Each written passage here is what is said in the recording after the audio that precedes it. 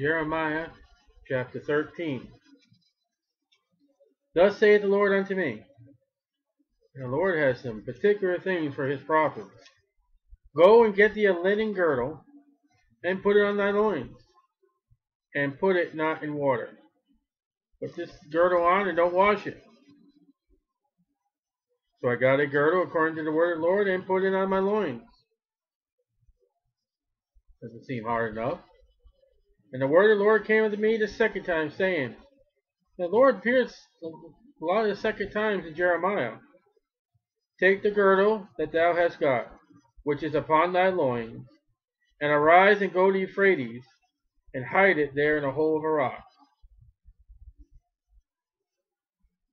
Jeremiah is going where Judah is going to go. Judah is going to go as a girdle that is soiled, hasn't been washed, but it's together. Just hasn't been washed. Jeremiah is type of Babylon, Nebuchadnezzar, going to bring them over to the Euphrates. So I went and hid it by the Euphrates as the Lord commanded. Notice how Jeremiah never second guesses the Lord. Why? What do you want me to do this for? What on earth are you talking about, Lord? Okay, I forgot the girdle. Now you want me to go? He does it. He's faithful. And it came to pass after many days that the Lord said unto me, arise, go to the Euphrates, and take the girdle from thence which I command thee to hide thee.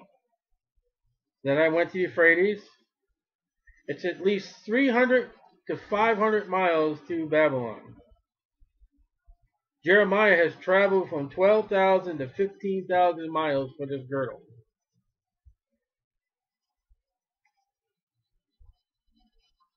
I went to the Euphrates and digged. He had to dig in the sand, the gunk, the dirt, and took the girdle from the place where I had hid it. And behold, the girdle was marred and profitable for nothing. Then the word of the Lord came unto me, saying, thus saith the Lord, after this manner will I mar the pride of Judah and the great pride of Jerusalem. So he's going to bring his people to Babylon, and they're going to be marred. You say, well, how are they marred? Daniel 1. The king tries to change who they are, gives them non-Jewish names, gives them Babylonian names, after Babylonian gods. Then he's going to try to re-educate them in the Babylonian ways and not the Jewish ways. Then he's going to have them fall down and worship the idols of Babylon, not the God of the Bible. And then it'll be illegal for you to pray to God, and we'll put you in a den of lions. You say, well, how do you mar the pride thus? When Nehemiah and Ezra take the people out of the land, they couldn't even speak Hebrew. And they looked at the children running around, they looked at the wives running around. There's a bunch of Babylonian married to Jewish people, and they got half-breed Jews running around. And isn't it funny how they were mad at the Sumerians because they were half-breed Jews, but here in Babylon they got half-breed Jews that couldn't even speak the language. How many Jewish people today in America are married to non-Jews and producing non-purebred Jewish people? Exactly what's going on. You send them to Babylon, he's going to mar them like this girdle. This girdle was clean and new. But, it was put on, it wasn't washed, now it's sent, it's digged in the mud, now it's good for nothing.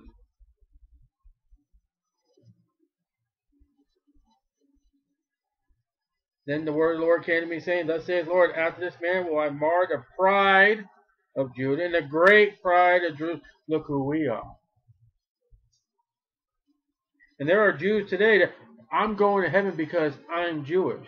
Really? Without Jesus Christ? Oh, he's nobody. He was just a teacher. I follow the law.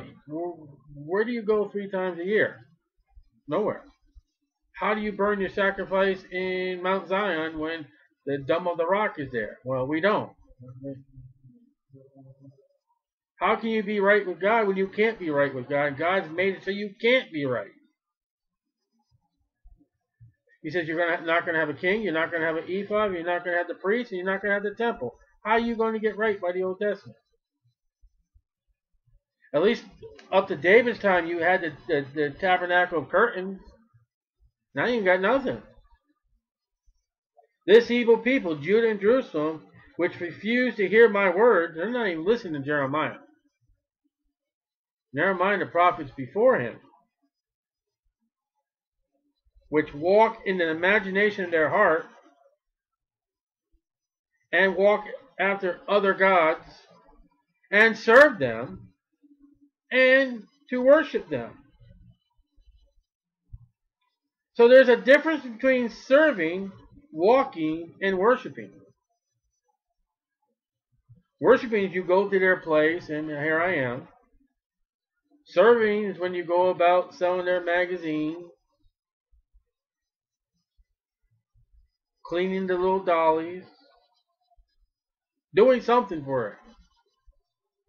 Walking is when you follow the leader of that religion.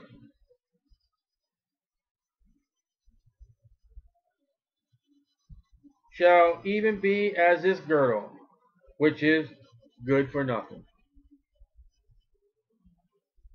So you know what God says? When you walk after the imagination of your heart and walk after other gods and serve them and worship them, he says you're good for nothing. How's that? That's God speaking. Thus saith the Lord, verse 9. Imagine a loving God saying to you, you're good for nothing. And he's talking to the person, he ain't talking to the gods. There are a lot of people out there good for nothing.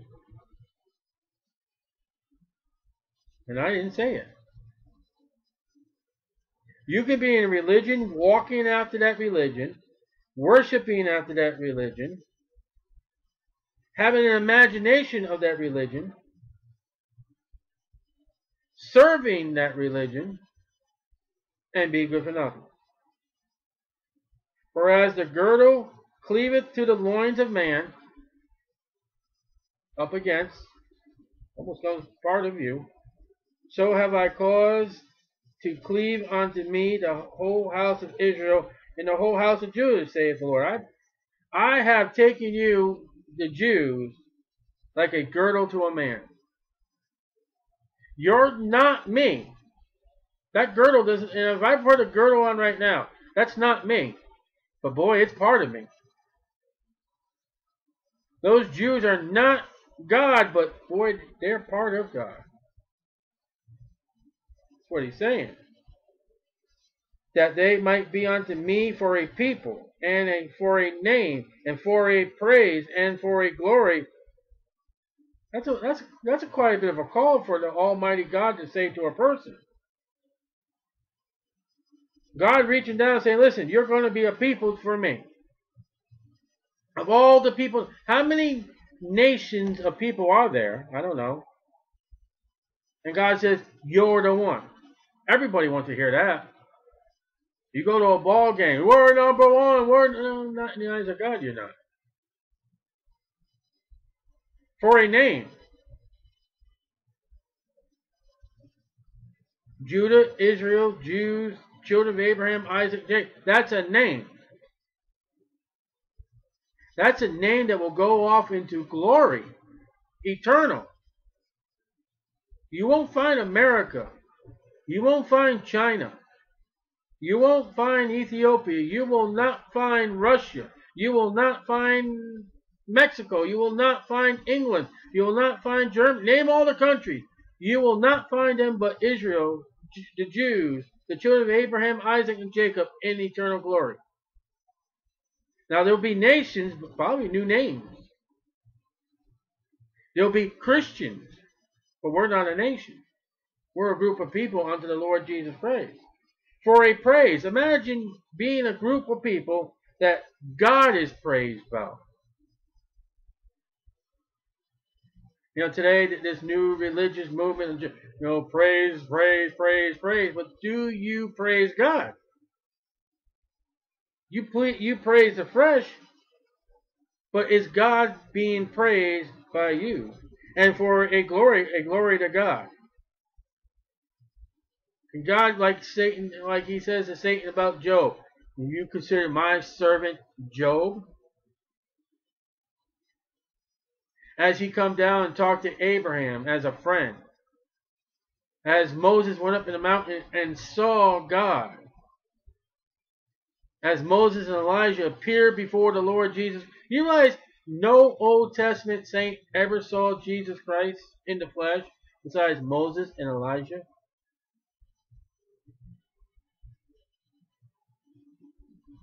There they are. And who were Moses and Elijah? Jewish people. Therefore Therefore thou shalt speak unto them this word. Thus saith the Lord God of Israel. Every bottle shall be filled with wine. They shall say unto thee, do we not certainly know that every bottle shall be filled with wine? You know? Okay, Jeremiah. Thou shalt say unto them, thus saith the Lord, behold, I will fill all the inhabitants of this land, even the kings that sit upon David's throne, Judah, and the priests and the prophets, and all the inhabitants of Jerusalem with drunkenness. How many drunks appeared to that verse? We're not done. I will dash them one against another. Bar fight. Against who? The kings versus the prophets versus the kings. The priests versus the prophets, and the prophets versus the priests. The priests against the kings, and the kings against the priests. When they're drunk. Can you imagine what kind of religious and what kind of government authority you got there? Take a look at Washington, D.C. They battle it out up to November, that Tuesday, November. Now that should be the end of the war. Once you get voted in office, that should be it. But once you get them in office, you know, the Democrats versus the Republicans, Republicans versus the Democrats, and the Democrats and Republicans against the president, president against Republicans. They should not be like that. And on top of it all, they're all getting drunk. Once you get elected into office in Washington, D.C., you ought to put all your difference away and say, okay, now, we're here for the people, by the people, of the people. We're supposed to be looking out for the concerns of the people and not us. That's not so. This is Washington, D.C. We're seeing Jeremiah 13.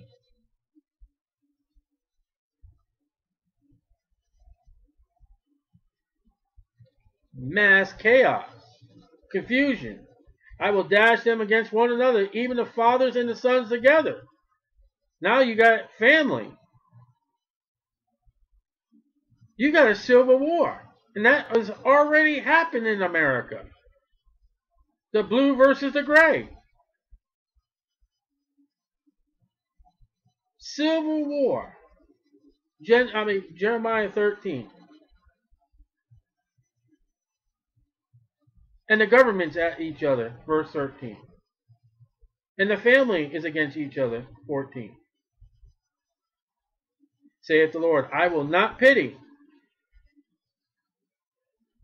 Do you realize what's coming by the time the end of Jeremiah? You just wondering how much Jeremiah believed God. He says, Lord, can I put my resignation in? So not that I'm quitting, but I don't want to be in this land when it happens. You ever felt like that as a Christian? Say, Lord, can you just call me home? Can't you just put me in some mountain or cave somewhere? I don't want to be part of this. The Lord says, no, I left you here to be a witness. The Lord, I don't want to be a witness. Well, you're going to be. And Jeremiah there, well, Lord, I'll quit. Go ahead, try to quit. See how long you quit. And the word was in my mouth as burning fire, and I quit. Yeah, I know. We see what's going on, and we read the Bible. We understand the Bible. We deal with people professing to know the Bible and couldn't find Exodus without the index. And we look at people, their lives are being destroyed, how the government says it's okay to be involved in sin, and now it's legalized, marijuana and sodomite marriages. We look at it like, Lord, can I go home? No. Can I get out of this fight? No. We're in America in Jeremiah. Jeremiah is looking at his own people, his hometown people, the Jews, and saying, I can't believe what's going on. And God has given me a message without a Bible. He's only got the law. Jeremiah has not been written yet. I don't know about Isaiah. He's looking around saying, God is speaking to me, and they're looking at him like, pfft. You say they don't say that. Come or go to a busy place in your city or town and stand in the street with the Bible and preach to them and see what they do to you. They're not going to come up and hug and love and kiss you. You got to learn how to preach and duck. You got to learn how to preach and not fight back. You got to learn how to preach when a guy comes in your face and starts slamming obscenities in your face and telling you things that's impossible to do. You just got to keep on going preaching without getting angry. And you just got to let somebody voice their opinion while you still continue to preach the word of God. This is exactly what Jeremiah is doing. God said, tell the people, verse 12, he's talking to the people. And they're not listening. Nor spare, nor have mercy, but destroy them. That's the God of love. So when somebody comes up and says, God is love, they haven't read Jeremiah. Because you know what they're thinking? A wishy-washy kind of fluffy booty God that's just dripping of hot chocolate sauce with whipped cream, little sprinkles on the top with a nice, good, big, fat cherry. With whatever ice cream you want. That's their God of love. And the God of the Bible is, okay, that ice cream's great, but if you leave it out in the sun, you're going to get mush. No, the ice cream lasts forever. No, not if you leave it in the sun.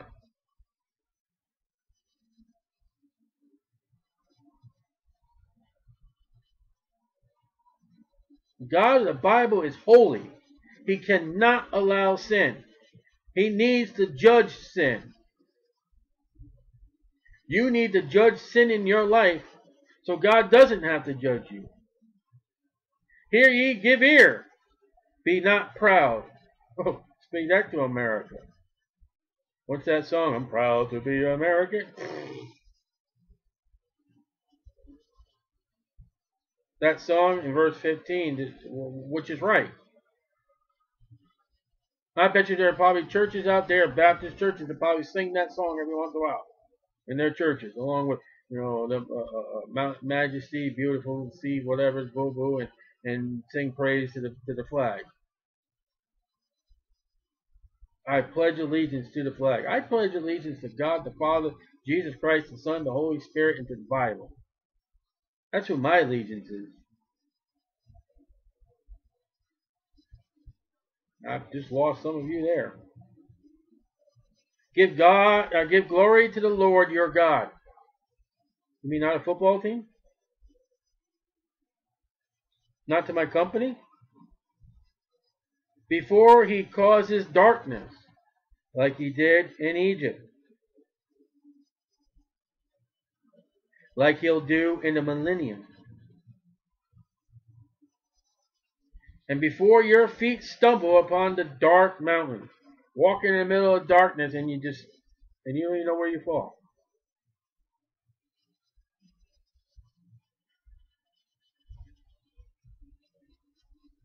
Can you just imagine falling down and not knowing what you're falling down and where you're falling and where you're going?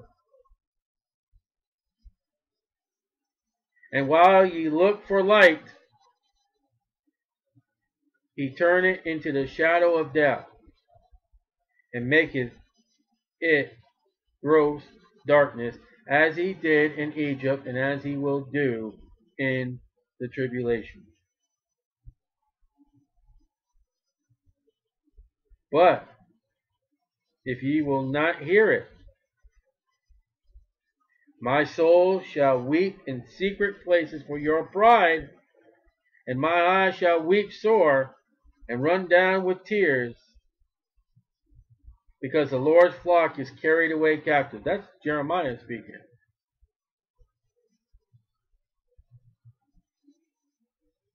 He loves his people. He's going to be sorry for what they do, but he loves God more. Say unto the king and to the queen.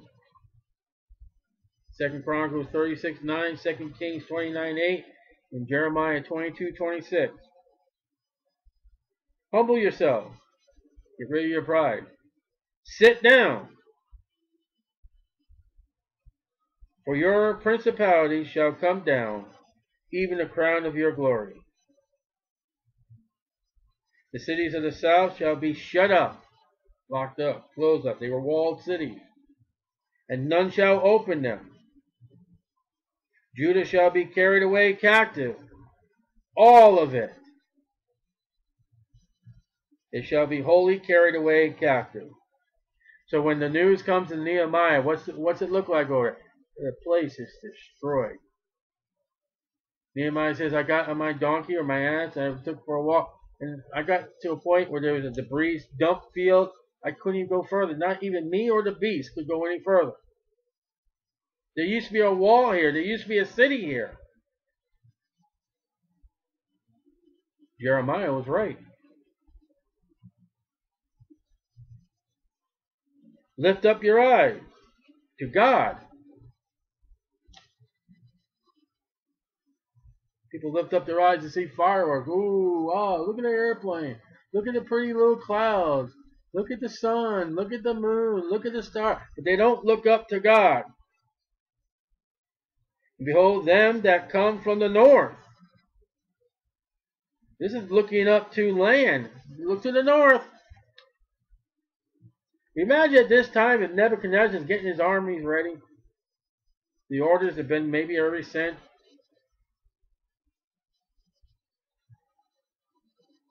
Where is the flock that was given thee, thy beautiful flock? What wilt thou say when he shall punish thee? Oh God, help! What was Peter's words as he began to sing? Help me, Lord. People make fun. OMG. Listen, oh my God will be spoken at a time like this. It will be spoken when a time that God has pronounced judgment upon your life and you can't do nothing.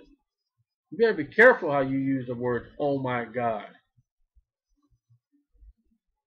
Been plenty of accidents. Oh my God. Just before. Maybe just oh God, that stupid movie. Blaspheming God.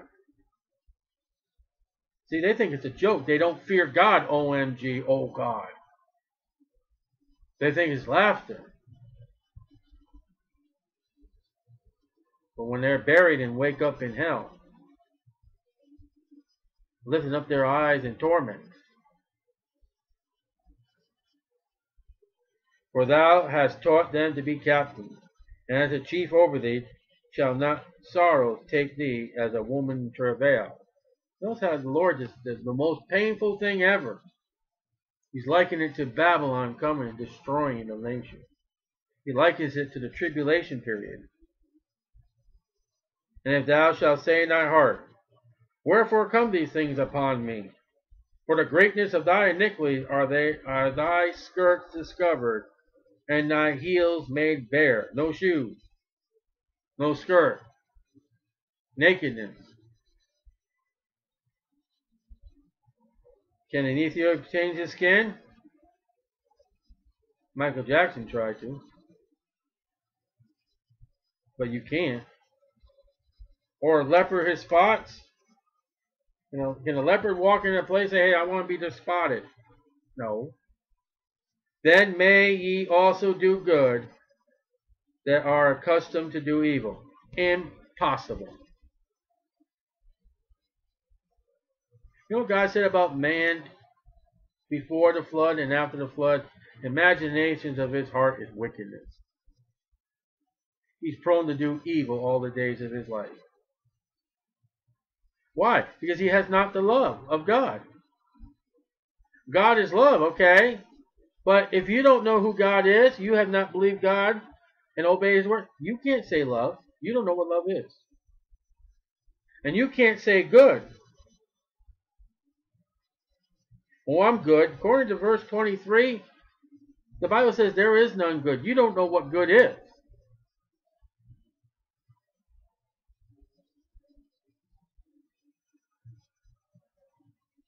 Therefore will I scatter them as stubble that passeth away by the wind of the wilderness. Tumbleweeds. Boink, boink, boink, boink, boink. That's the God. That's the God of love. This is thy lot, the portion of thy measures from me, saith the Lord, because thou hast forgotten me and trusted in falsehood. There's the false religions. There's the images. There's the idolatry. God says it's falsehood. It's a lie. In every city, every street, we've read. Therefore will I discover thy skirts upon thy face. I don't know what upon thy face means. That thy shame may appear. I have seen thy adulteries and thy names. That's what he was talking about, the horses. Nay. I don't know how a horse do it. You're just an animal. You're a brute beast. Oh, that's what they teach you, what you are in schools today. You're just an animal. And you'll just do what an animal does. There are many people out there who go fornicate and adulterate with women left and right and produce all kinds of children. Hey, there's animals out there that the males do produce their own species, and they go about their business and let mama animal take care of, and maybe mama animal doesn't even take care of it, it just leaves in nature. There are some animal species that both the mom and the male, the male and the female, take care of the siblings until they're old enough to take care of themselves. Doesn't Job tell us goats and animals?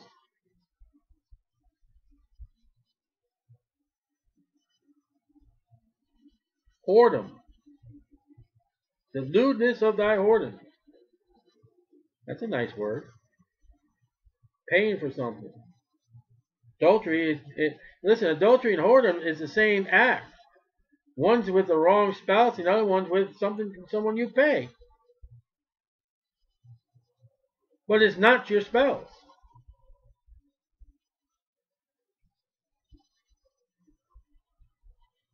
The marriage bed is honorable. But adulterers and whoremongers, God will judge. That verse is taken out of Jeremiah 13, verse 27. And thy abominations on the hills and the fields. Little groves, little worshiping, little churches, little assemblies, little halls, whatever you want to call your worship center. Maybe a community building. Maybe a public school. Woe unto thee, O Jerusalem! Wilt thou not be made clean? When shall it once be? When are you going to make yourself clean? When are you going to do it?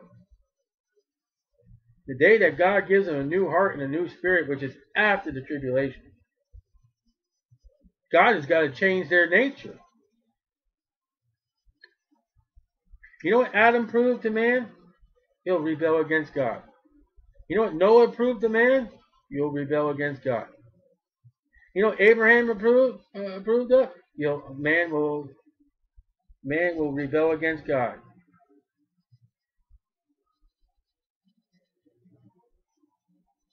That's what it's about.